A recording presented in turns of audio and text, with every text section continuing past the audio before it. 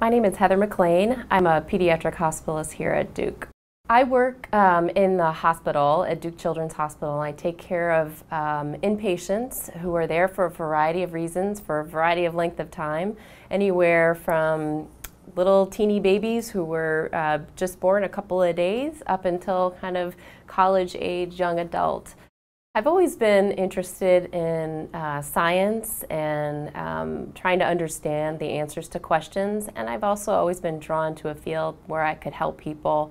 And then there's just something very compelling about taking care of children, just because it's joyful to sometimes just see their love of life and to feel drawn to trying to help them and be a part of their lives.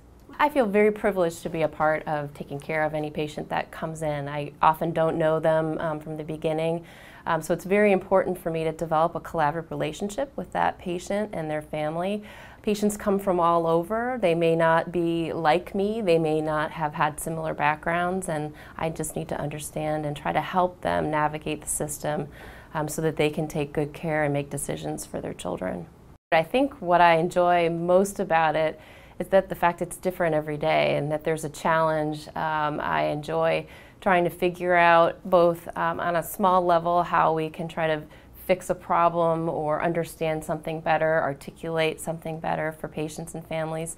I'm also interested in just improving things for a population of patients, so all the patients that come into the hospital. How do we make their care better? How do we apply the evidence that's out there so that every time they come, they get that safe, reliable, quality care each time? I think for me to distill kind of what Duke means, it really means excellence in teamwork. I think that for each patient, we really try to provide that best, unique care.